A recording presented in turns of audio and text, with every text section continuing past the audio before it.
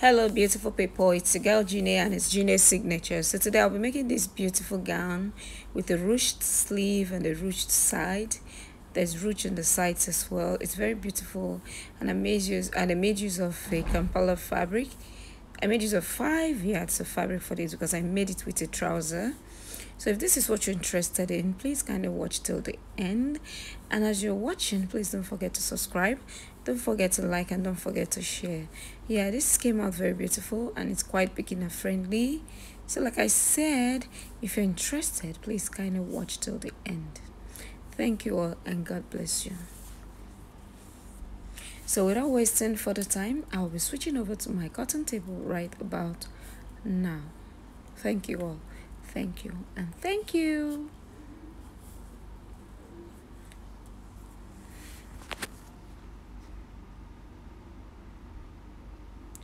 So for the trouser part, this will be in a forward mode because I already have enough tutorials on my channel showing you how to cut a trouser. So if you feel you don't know how to cut a trouser very well, just go ahead and check out my tutorials and then you get to see it. So I didn't want this tutorial to be too lengthy. I just decided to show it like this in a fast forward mode so that you would know that I cut a trouser with it. So very shortly I'll be heading over to cutting off the top because that's where our major focus is going to be for today's tutorial.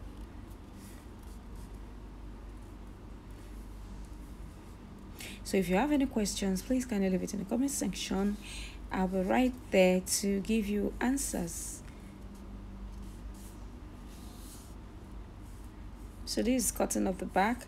Just lift it by 2 inches and then I'm adding my sewing allowances because I didn't add the sewing allowance to the front piece. And so I'm extending the crotch for the back as you can see, and then I'm going to be drawing that like so. And then for the side I'll just slant it in words like so, and then I'm cutting this out. So we're basically through with the trouser part. So I'm just trying to cut it out. And so we're through. We have a front and then we have a back pieces. So I just want to slant the waist area so that it will sit perfectly well. So, and this is what we have. So to this trouser I'll just be adding an elastic to that on the waist area. That's why I made the use of my hip measurement as well. So now I'm coming over to cutting off the upper part, which is our AOC. So for this upper part, I've folded my fabric into 4. Like I always say, please always check the patterns on your fabric before cutting, because the patterns on the fabric always brings out the natural beauty of a particular style. That is some styles that you don't really need to stress yourself decorating and all. Once you get the pattern correctly and rightly, you'll see that the design is going to be coming out very beautiful. So I folded my fabric into 4, and for the neckline I'm going to be making use of 3.5 inches, and then I'll be cutting both the front and the back simultaneously. So for the back I'll be coming down by 1 inch for the neck depth, so I'll be using my hand to rule that out as you can see. So this is for the back neckline. Later I'll be separating that to differentiate between the front neckline.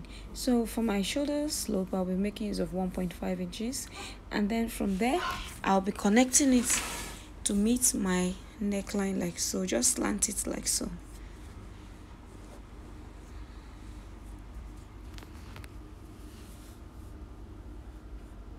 And then for my round sleeve, that is the arm opening, I'll be making use of I made use of 10 inches. Yeah, either 10 or 12 inches, I can't really remember, but anything you want to make use of, please kindly make use of that. And then from there I'll be coming in by 3 inches or 4 inches. Yeah, so depending on how big you want your own to be, if you want it very bogus you can just use 2 inches, but my client had already told me that she doesn't want it to be too wide at the side, so that is why I'm coming in by 4 inches. So I'm going to be taking the whole length like so, carve it out, and then take it all the way down.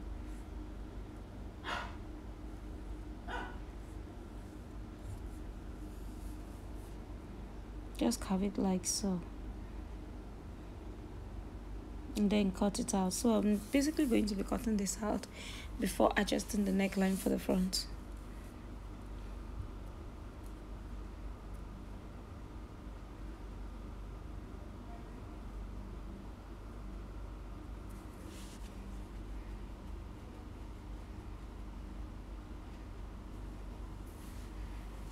And then I'll come over to the neckline. Let me just cut this for the back and then cut the shoulder slopes.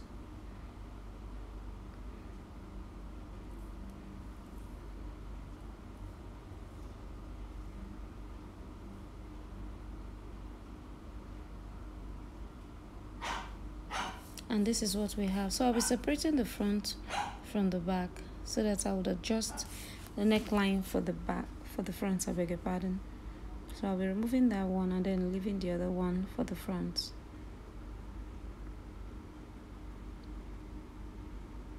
So let me fold it back.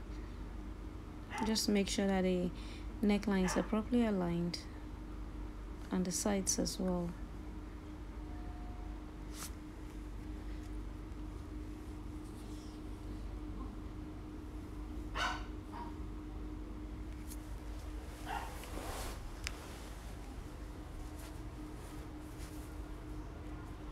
And so for the neck depth for the front, I'll be making use of 7 inches. I came down, just put into consideration that you already have 1 inch removed from the back, and then place it like so, and then mark the depth for the neckline for the front. And so this is going to be a V neckline, and so I'll be slanting that like so. So just cut it out.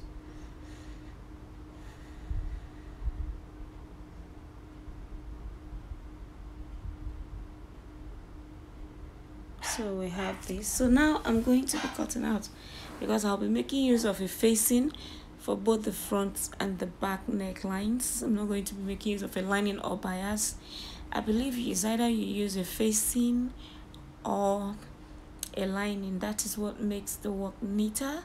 If you make use of a bias, there's no love lost, but in order for you to get that finishing that looks neat and clean, I would advise you use a facing. So I'm just going to be cutting out the facing so you can see the design that we have in the front. Do you see that it looks like a V? So that is what I was trying to talk about. So let me just fold this back and then get a piece of fabric. That is what I have on fold, and then I'll be cutting out the facing. Hope you know all know how to cut out the facing. It's very easy. So just place your fabric on fold and then you cut like so. Just make sure you cut out exactly what you have on the neckline, and then for the front you just extend it by 4 or 5 inches, so that by the time you finish doing everything, by the time you use your hemming gum to glue it down on the reverse side, it will not be flipping out of the neckline.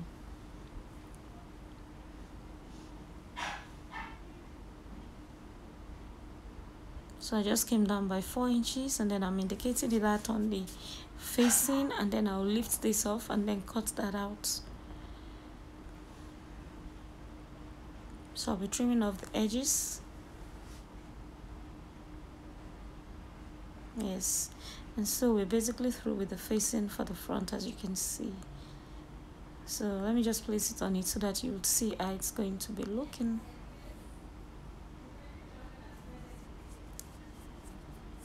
So this is what we have. It's as easy as A and B and C. So this is what we have. We have our facing ready. So I'll be setting this aside, and then I'll cut the facing for the back as well. So the same thing I did for the front is what I'll be repeating for the back, but I'm going to be showing you. So I already have a piece of my fabric as well, folded into 2, as you can see, and then I'll be placing the neckline of the back on it like so. Make sure the folded sides are facing or aligned to each other, and then you cut out the neckline exactly what you have on the fabric.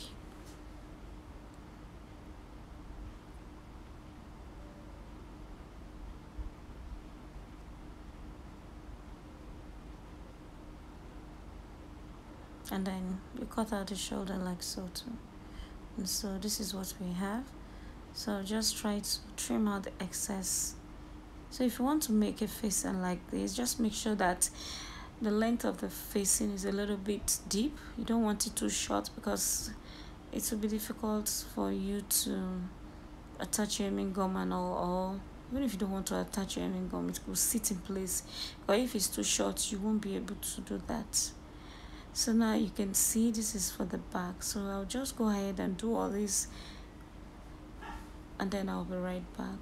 Let me turn it all the way around, and then I'll be right back. So I'm so sorry, my I didn't know my camera was not recording, as at the time I was doing this shoulder part. So if you want me to make a tutorial on how I achieved this ruched sleeves on the sleeve or the shoulder part, please kindly leave it in the comment section and I will do that. I didn't know my camera was not recording, and I was so angry. But please, if you want me to make a tutorial on how I achieved that, I would gladly do that. It's very easy, yeah.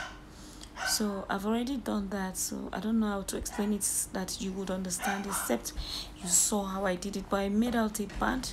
I cut out a band of 1.5 inches, and then I placed it on the shoulder line and then ran a stitch the way I'll be doing my side ruche. I'm going to be showing you that one because I made sure that I recorded that very well. So let me quickly run my side seams by 1 inch respectively on both sides, and then fold the hem of the gown, and then I'll be right back to show you how I did the ruched effect on the sides. And these are the ropes that I'll be making use for the ruched sides. So yes, so for the side ruching, I've already gone ahead to do one side off camera, as you can see. So I'll just be explaining to you how I did it on the other side of the gown. So this fabric is very strong. It's a very strong fabric, so you can see the way I was pulling it, it was not going freely. So it's a very thick fabric. This is like the original Kampala that they sell. Very strong, yeah. And so on this side now, you know, I ran my side seams by 1 inch, so I ended up, let me just open it up so that you'd see before I go on. So I ended up folding my allowance inwards, like using it to create a casing that will be used for my ruched effect. So now I have 14 point, I went up by 14.5 inches on the sides, and then I ran stitches on both sides of my sewing allowance. I folded it inwards and then ran a stitch all the places like that. I ran a stitch like so, and I even ran a stitch in the middle so that I'll be able to fix my rope in the holes that I made. So I'm just going to be puncturing that lower part with my scissors. As you can see, I'm trying to puncture it.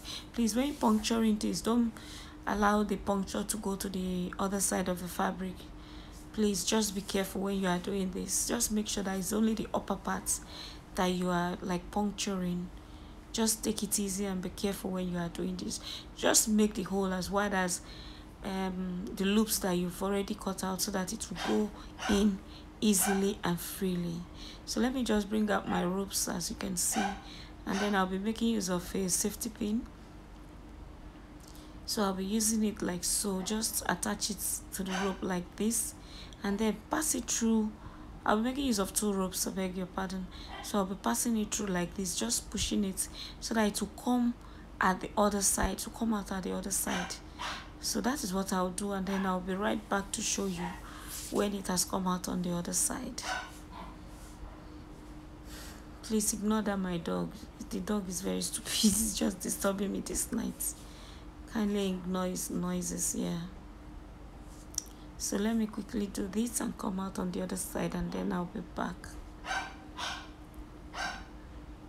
So I've gone ahead to do it, and then I've brought it out on both sides. I've put the 2 ropes, and then they are all coming out. You can see it has come out at this side. That's what I'm showing you right there.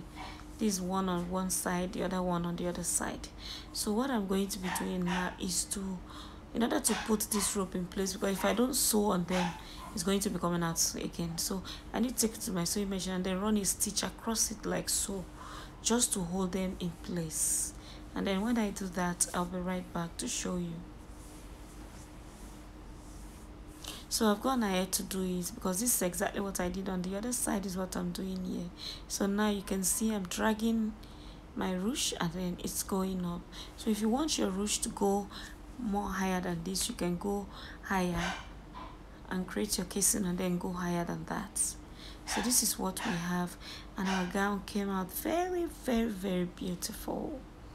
Yes, in fact, my client was just like dancing because she said this is exactly what she wanted. Yeah, she didn't want the bubble to be too big because she's on the big side, so she loved the way it came out. It just came out smart on the body, and the trouser was also good. So if you enjoyed watching this tutorial, don't forget to subscribe, don't forget to like, don't forget to share, and don't forget to give this video a thumbs up. Yeah. So if you have any questions, like I said, please always feel free to contact me. Just leave it in the comment section and I'll be right there to answer you. So like I always say, this is Gina's Signatures. If you enjoyed watching this tutorial, kindly watch out for my next tutorial. And like I always say, this is me signing out. Thank you all and God bless you. Bye. See you.